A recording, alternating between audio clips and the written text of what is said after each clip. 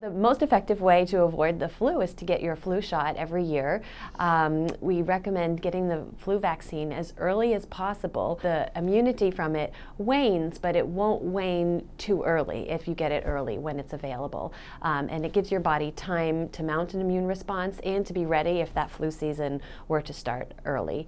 Of course, the other ways to protect yourselves are hand hygiene, so good hand washing, coughing and sneezing appropriately. So we recommend the Dracula sneeze or cough into the crook of your arm rather than into your hands. Even if you're healthy, the flu can really knock you out. So if your motivation is not to miss a week or 2 weeks of work, for example, because of the flu, then that's a good reason to get it. If you have small children at home, or if you have elderly parents or other relatives who are at higher risk for having more severe outcomes from the flu, then that's a motivation as well.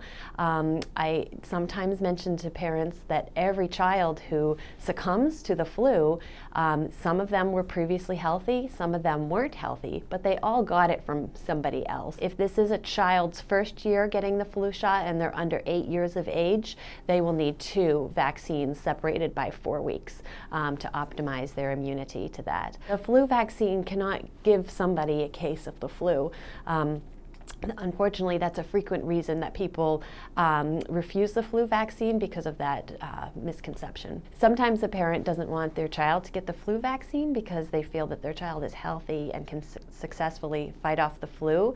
And that is most often the case, but the statistics show us that every year, half of children who die from the flu had no underlying health conditions. So healthy children can have very bad outcomes from the flu, and often that can be from secondary infections that come on top of the flu, bacterial infections.